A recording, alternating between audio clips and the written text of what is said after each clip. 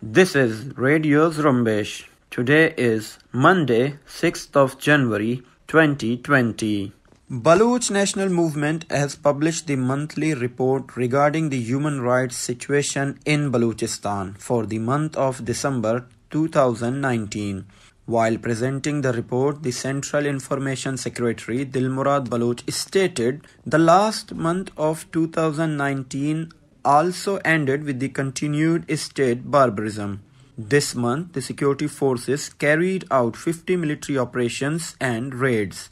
During these raids, the security forces looted more than 100 houses.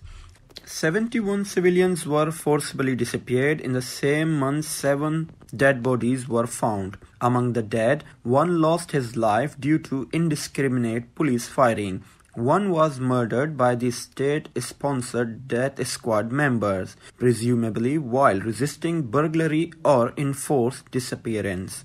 2 others embraced martyrdom at the hands of the security forces. The death causes of 3 other dead bodies remain unknown. The Central Information Secretary of BNM also stated that 15 people had been released from the torture cells of the security forces of Pakistan.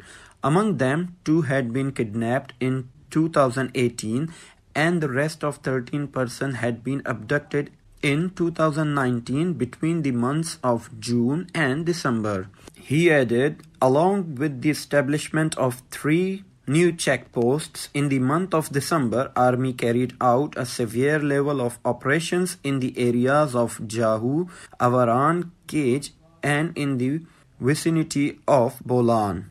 Dilmurad Baloch asserted not only the frightening darkness of slavery continues in Balochistan but also witnesses a constant rise in it. In this month, the foot soldiers had the support of the gunship helicopters in all the military operations.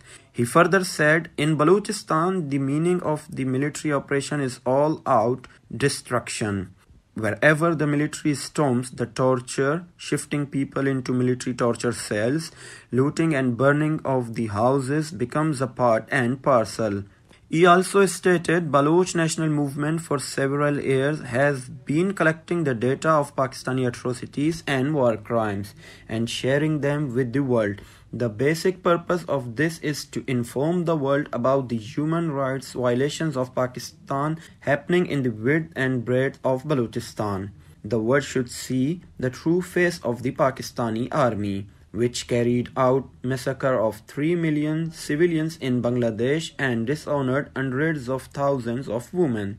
Today, Pakistan's army is repeating the same in Balochistan. It seems that the world cares more about their interests than the spilled blood of the humans. Otherwise, Pakistan would have been held accountable for committing war crimes in Balochistan on the ground of these given statistics. Dilmurad Baloch said the ongoing humanitarian crisis in Balochistan and the spilling of the blood of innocent people are questioning the world when the soul of the world would wake up from the deep slumber. The army of Pakistan and its intelligence agencies are killing people on a daily basis. In such a state, the silence of the international community is questionable. We believe the indifference of the world is one of the factors contributing to the genocide of the Baloch nation.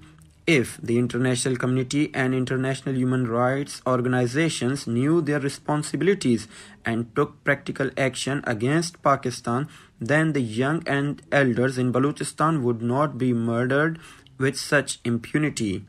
The Central Information of Baloch National Movement appealed to the world. We request to the United Nations, the international community, human rights organizations and international media to come forward to save the wailing soul of humanity in Balochistan. The delay and negligence of these organizations from their responsibilities is the reason which is adding to the difficulties of the Baloch nation. You are listening Zrumbesh Radio.